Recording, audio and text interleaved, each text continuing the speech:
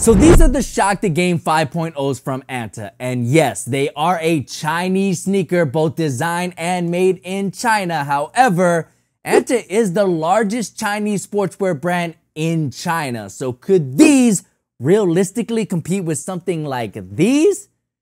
Well, the answer may surprise you. Now I'm in the game, I was on the bench. First I was renting, now I'm collecting rent. Run it up. First it with the Beamer, now I want the Benz. Spending all the back like here I go again. Outside says the chirp, now the camera phone. Told you I'ma keep the channels on. Why you acting different when the camera's on? Why you acting different like your paper long?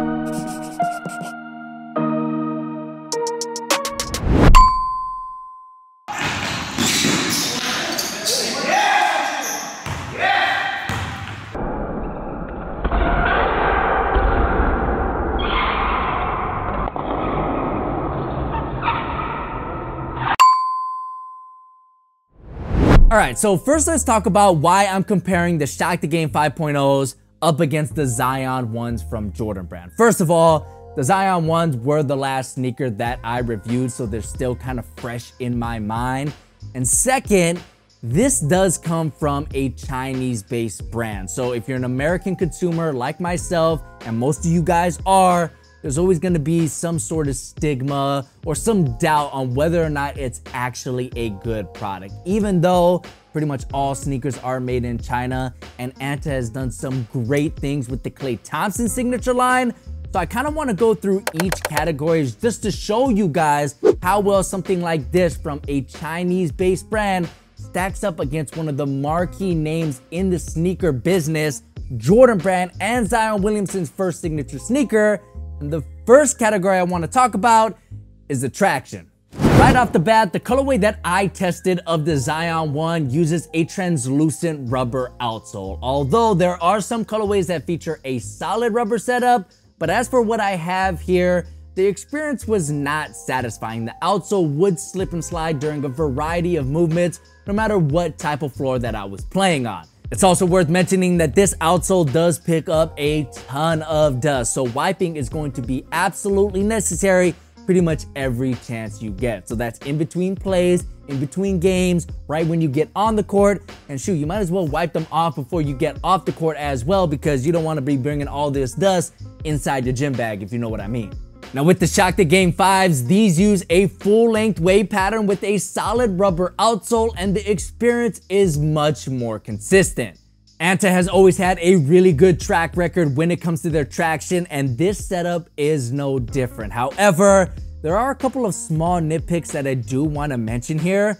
First of all, the durability of the outsole kind of surprised me, because the Shock the Game line from ANTA has always kind of been known as their outdoor-friendly lineup of sneakers. But if you take a look at my outsole, I'm already starting to see some significant wear and tear, and that's only with indoor use after about 20 to 25 hours of play. So the overall durability of the outsole was slightly disappointing to me, but the good news is the coverage is there. You're gonna feel very comfortable, very stuck to the ground no matter what type of floor you're playing on, as long as you keep things consistent by wiping the outsole, because these do pick up a little bit of dust, not nearly as much as the Zion 1, but it is a good idea to keep things tacky, wipe things down whenever you get a chance. And lastly, the fit of the Shock the Game 5 does kind of affect the traction, but I'm going to talk a little bit more about that later in the video. But at the end of the day, the coverage is there, and if these two sneakers were in my gym bag and the floor that I'm playing on is absolutely trash, I'm going with the ANTA Shock the Game 5.0s all day, every day. All right, next up we got the cushioning. Now ANTA is using what they're calling a flash edge, which is made up of an expanded thermoplastic polyurethane material, which is a mouthful, but it is advertised to give amazingly high rebound. However, I found that this setup has more squish than amazingly high rebound to it, and that is something that I'm personally not the biggest fan of. Honestly, this reminds me a lot of what New Balance has been using in their Omnis line with their fuel cell foam, where it gives you some rebound, but for the most part, your feet are really sinking into the midsole here, and the energy return is just not as explosive as I would like it to be. Now, this doesn't mean that this is a bad setup by any means, because cushioning, remember, does come down to personal preference. And I personally like something that has a lot of bounce, a lot of rebound, something that's very explosive, but someone else might like something a little bit more plush, like what ANTA has to offer here with their A-Flash Edge setup. The Zions, on the other hand, have a much more explosive setup with a large zoom back in the forefoot, as well as a full-length air strubble, which provides a setup that gets your foot as close as humanly possible on top of all that zoom goodness, and the experience is both smooth and explosive. So just based on personal preference alone, to me, the Zion 1 is the more superior setup, but only if you're looking for something that has a more explosive feel to it. If you want something that's a little squishier, the Shock the Games will do the trick. However, I do think you're gonna have a lot more fun in the Zion 1s. All right, next up, let's talk about the fit. Now, this is the category that I think is the most troublesome for both of these silhouettes. As I mentioned in my review, the Zion 1 fits really long, and I highly recommend that you go down at least half a size, but by doing that, you might run into some issues with the width of the silhouette itself, since it isn't the most forgiving and the lockdown wasn't as secure as it should be. In fact, the fit was probably the most disappointing aspect of the Zion 1, but when it comes to the Shock the Game 5.0s, it is better, but not by much. Now, I do want to clarify that I do think that these fit true to size. I know it's always a concern when you're buying from an overseas brand. You're not really too sure what you should get in terms of size, but I do think these fit true to size. Both the width and the length of this silhouette are true to size, so I wouldn't recommend going up or down in any way. But when it comes to the overall security and lockdown of this silhouette, it's not perfect. Now, I found myself really trying to lace these up extra tight because I just felt like there was a lot of wiggle room inside the shoe itself. Not because it was super wide or super long. Again, both of those areas are true to size, but just because the materials didn't really fit around my foot as close as I would like them to. So I would lace these up super tight, but after I did that and started moving around in them, I started to feel a pretty excruciating pain in my midfoot, probably because the midsole wraps up over the footbed. So then I started to loosen up the lacing system, and this would lead to a kind of looser, not as secure fit. And this would lead to slippage inside the shoe, which would then lead to the outsole not performing as well as I would like it to. So overall, the fit here is very sloppy, but technically the width and length are true to size.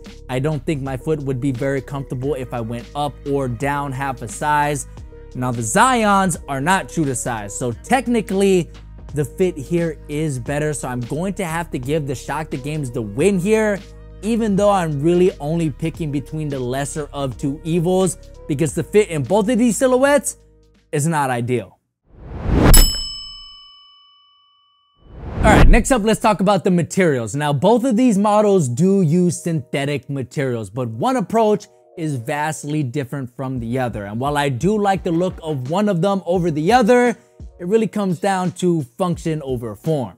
The Shock the Game 5s no doubt have a very visually striking look with solid color blocking, as well as a variety of materials that all have different textures. But at its core, it's still a synthetic mesh material with a thin plastic overlay, which helps maintain its flexibility, but also adds some durability as well. Now, obviously, this large TPU overlay on the lateral side is the big feature here, but on the medial side, there's also a large overlay as well. But this time, ANTA uses a synthetic nubuck feeling material, but the concept is the same on both sides. This overlay, or these overlays, are supposed to wrap around your foot for a more secure fit.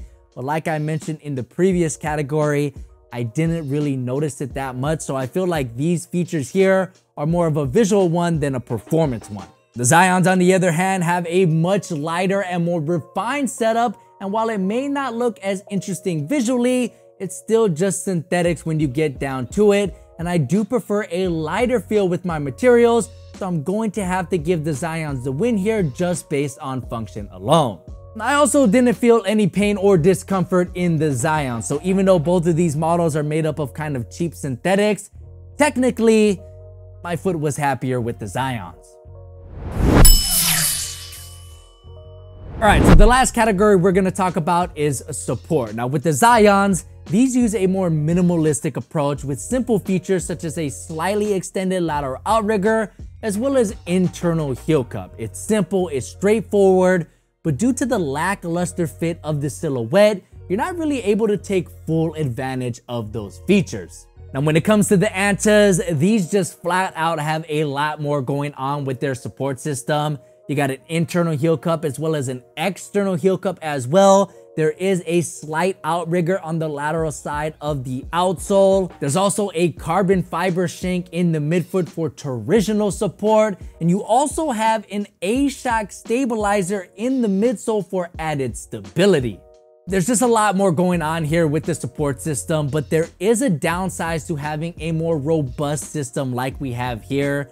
During the break-in period, your foot will feel more fatigued, so you might want to take this shoe off in between games just to kind of allow your foot to relax a little bit. It just works your foot out more, so it's going to feel more tired over time. But like I said earlier, this is just one of the cons or the downsides to having a more robust system. So if you need all the support you can get, the ANTAs are going to be the pick here. But like cushioning, support really comes down to personal preference. So if you want something that's lighter, faster, more simplistic, you're gonna wanna go with something like the Zions. But technically, the ANTAs have more support. So I gotta give them the win here by definition.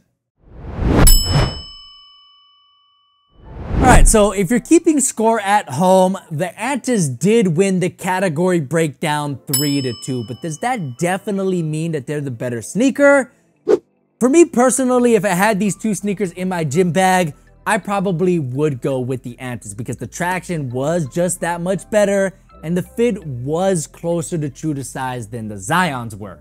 It's also worth mentioning that the Shock the Game 5s do retail for about $99, whereas the Zions are going for $120. So depending on your budget, price might be a factor. And even though I am disappointed in the outsole durability of the Shock the Game 5s, at the end of the day, these are the more well-rounded sneakers. So if you're thinking about the Zions as a potential pickup, maybe you should just save about 30 bucks and go with something like these ANTAs or something else in that price range. Because when it comes down to it, besides the cushioning, the Zions don't really have that much to offer, making it a silhouette and a model that has more negatives than positives. And I'm just not too sure it's worth the hassle or your hard-earned dollar.